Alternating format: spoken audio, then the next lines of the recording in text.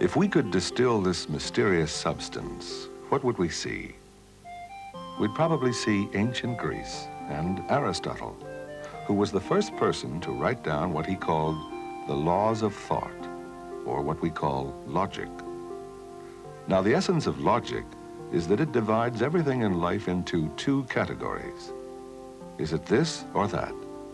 Heads or tails? Good or bad? Black or white? It must be one or the other. There are no shades of gray in logic. True or false? Yes or no? On or off? Which is where the computer comes in, because its circuits must also be either on or off. The other important thing about logic is the logical argument itself, which goes something like this. All tall men are thin.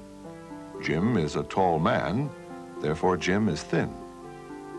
If the first two statements are true, we can be absolutely certain that the third statement is true. On the other hand, if there are some tall men who are not thin, then we can't be sure that the third statement is true.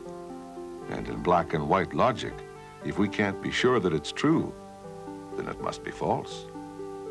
Which is where the computer comes in again, because this is precisely the sort of argument that an electrical circuit likes to deal with. If we imagine one of these circuits as being like this, with a power source, a battery, two switches, and a light bulb, then we can see that the electric current from the battery can only reach the light bulb and make it light up when both switches are on. If either switch goes off, the light goes out.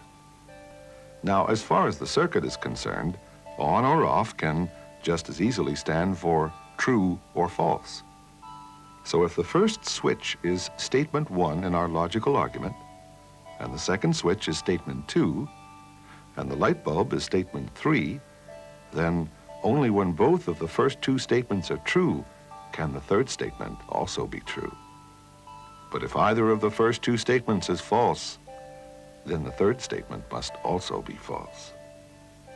What all this boils down to is that a computer is not a calculating machine. It's a logic machine.